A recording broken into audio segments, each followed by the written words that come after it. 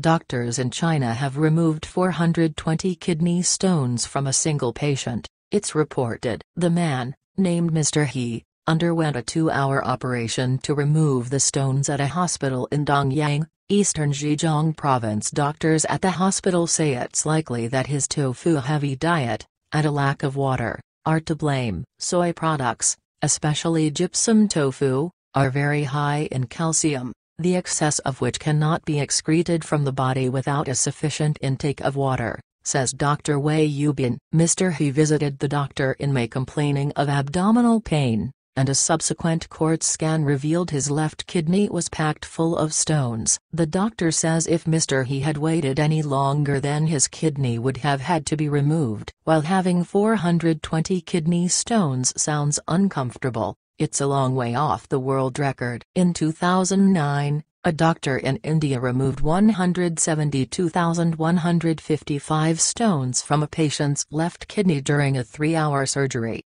according to Guinness World Records.